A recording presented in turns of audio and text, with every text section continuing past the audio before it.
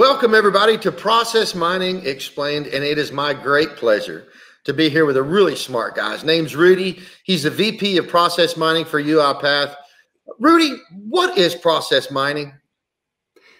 Process mining. Process mining is a technology developed a long time ago at the University of Eindhoven in the Netherlands. And it takes transactional data from any kind of IT systems like SAP, like workflow, like business process management. And solely based on the data, the system will reconstruct the real processes in your organization. So you get full transparency about what's really happening. Well, that sounds pretty neat, but what's that good for? What is it good for? Chet, before I discovered process mining for myself, I used to be a consultant with IBM and some other consulting companies before.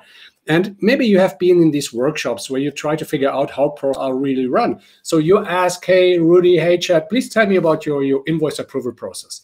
And then people will tell you all kinds of stories and anecdotes. And it's funny, but unfortunately, nothing of it is completely true. Because people don't know, or they don't want you to know how bad it really is. But we need the transparency before we can improve the process or before we can automate it.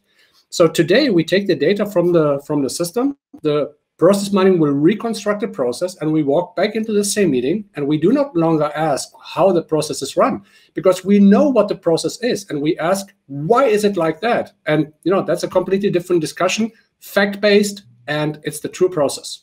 So process mining is going to tell me what the system does. Rudy, I've got a bunch more questions, but we don't have time today. Will you come back and talk to me again? Absolutely. Yeah, sure. We'll be back with more info on process mining.